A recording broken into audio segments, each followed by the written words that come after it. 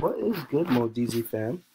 So, as you know, we won't be in school for the next couple weeks. So, this video is to introduce you to our digital learning platform, as well as share some of the expectations that I'll be having for you for the next couple weeks. All right, so you should be logged into your Google Classroom account. So, I'm going to log into my third period living environment. And you'll see some assignments and documents already posted up. So right here is your first assignment, here is a document, and here is a discussion question. So I'm going to start with this document, which is the Living Environment Remote Learning Syllabus. This is basically the plan that we'll be following for the next couple weeks. Hello, when we last met, we just started Unit 5, Comparative Reproduction. My expectation is that we'll finish this unit remotely over the next 3 weeks. Every week will end in a Regents-based quiz based on the topics we discuss. Please be sure to put in time to each lesson, and remember that as of right now, we're still preparing for a Regents exam in June. Reproduction can get a little complicated, so it's essential that you read all lessons with intent to understand, not just to find answers and finish your work. Some of the expectations that I'll have for you for the next couple weeks. Each week, you will receive 2 assignments on Google Classroom. Each lesson will consist of a short written assignment, as well as a video explaining the concept of the lesson. There may be an additional page or video which outlines or explains diagrams or gives examples of problems. Kind of like this. Each lesson will be followed by an exit ticket. The expectation is that the lesson is read thoroughly before the quiz has been started. The lesson should take 10 to 15 minutes to read through and about 25 to 30 minutes to complete. Each lesson will have additional practice questions, links to Google Forms, and links to helpful YouTube videos. Additionally, I'm working to record my own video resources to help students who are struggling to focus or understand. Feel free to follow along with my videos as you complete your lesson. Certain lessons will have additional homework questions posted. These will also be assigned through Google Classroom. So this part is very, very important. On Monday, Wednesdays, and Fridays from 12 p.m. to 1 p.m., the science department is going to have office hours through Zoom. Basically, what we'll do during this time is we'll host video calls where we can go through lessons, go through some of the assignments.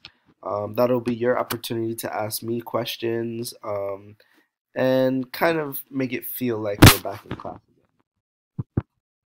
So here's a brief outline of some of the things we'll be going over for the next couple weeks. So this week, Monday, March 23rd, you'll be watching this video, Welcome to Digital Learning. And there are 2 assignments, well, 2 assignments posted up for this week already. For week 2, week 3, and week 4, there will also be assignments posted on Google Classroom. So let's take a look at this first assignment. So our first assignment is on a platform called Nearpod. Nearpod is a really cool platform because it allows you to go through a PowerPoint self-paced and interact with your classmates. So I noticed Kiara here was having some trouble figuring this out. So once she watches this video, this should make it a little bit more clear to her. So I'll go by clicking the Nearpod assignment, and it will bring you to this page. So it's going to give you a login name, so please be appropriate with your login name. I'm going to join this session. This first Nearpod is about germs and staying healthy. Just in time for what's going on in the world right now, we can get a better understanding of how to protect ourselves in this time. So you'll notice on the left and the right there are some arrows for you to go forward and backward. So I'm going to continue through. The lesson starts off with the essential questions. What are germs? How do they make us sick? And how can we prevent them from spreading? This is a little information about the lesson, the learning objectives. So after you complete this lesson, you'll learn what germs are and how some of them can make us sick. You're going to compare viruses and bacteria in this lesson, and you're also going to explore ways to prevent the spread of disease, such as viruses and bacteria. So let's get started. So this is really cool. So this is called a collaboration board. And the question here is, what are viruses? Explain in your own words. So again, share what you think about viruses by typing in the text box below. So I see a student here earlier answered, a virus is an infectious agent that can infect and make any living thing sick. Someone else mentioned, viruses are bacteria that are harmful to our cells. So when I want to add, I might say the coronavirus is a dangerous pathogen. And if I wanted to add a picture to my post, I would click that little icon. Maybe look up coronavirus. And there's a little cool image there. And I would post that.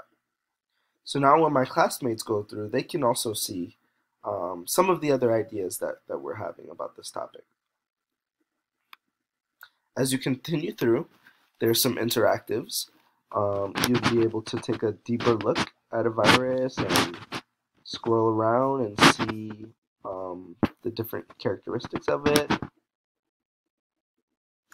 You can also draw.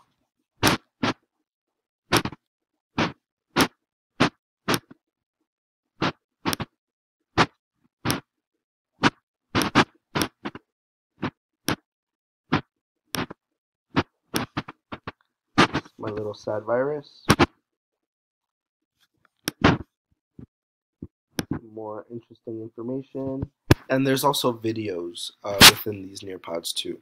So as I was going through, I noticed some of the videos, they won't play, but if you click the link, it'll play and you'll be able to watch that video about how viruses attack a cell. But as you continue through, there are some open-ended questions you can answer. How would you define germs? I would define a germ as ... and you would submit that response. Alright, I hope that was helpful in understanding Google Classroom and how to complete some of these assignments. If you have any questions, feel free to write them in our stream or save them for our Zoom chats on Monday, Wednesdays, and Fridays from 12 to 1 p.m. Look forward to working with you over the next couple weeks, and I can't wait to get back to school. Bye, guys.